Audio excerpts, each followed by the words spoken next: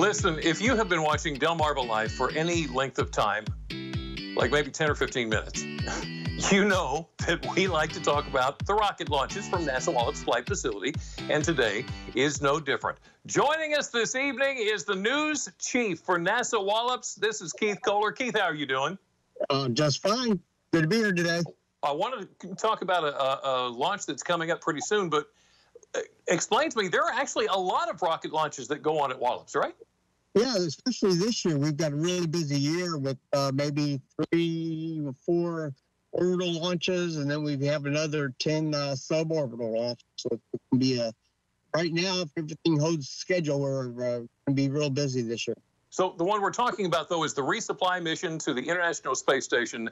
What's going on?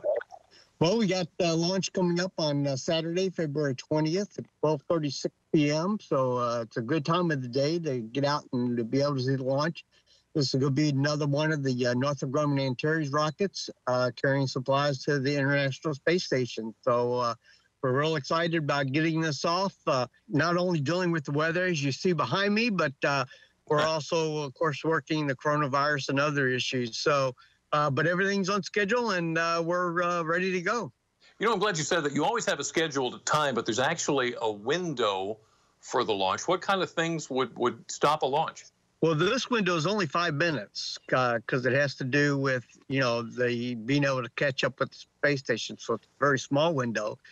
Things such as, obviously, any aircraft or ships that might be in what we would call the hazard area, because we don't want any pieces falling down on boats and things like that. Then, of course, weather. We're going to be looking at the weather, cloud cover, those types of things. So then, obviously, you have the technical issues. I mean, it's a very complicated process to be able to get a rocket off, not only the ground systems, but the rocket itself. So we want to make sure everything is good to go and give everybody a good show next Saturday. So is it top secret, or can you tell me a couple of things that you've got on board? No, it's not top secret. It's going to be carrying the usual supplies to the space station, cargo, clothing, food.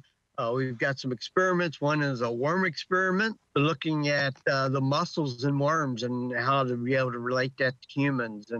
And because when humans are in space for a very long time, the muscles tend to get a little bit on the wimpy side. How about that? So in years past, we've been able to watch the launch from the visitor center. What about this year?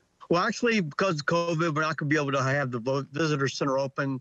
You'll be able to see it. If the daytime launch, it's not going to be as visible as a nighttime launch would be, but anywhere here on the shore, you'll be able to see the launch. There you go. Well, we will be sure to have all the links for being able to watch online.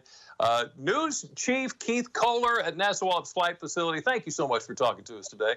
Good to be here.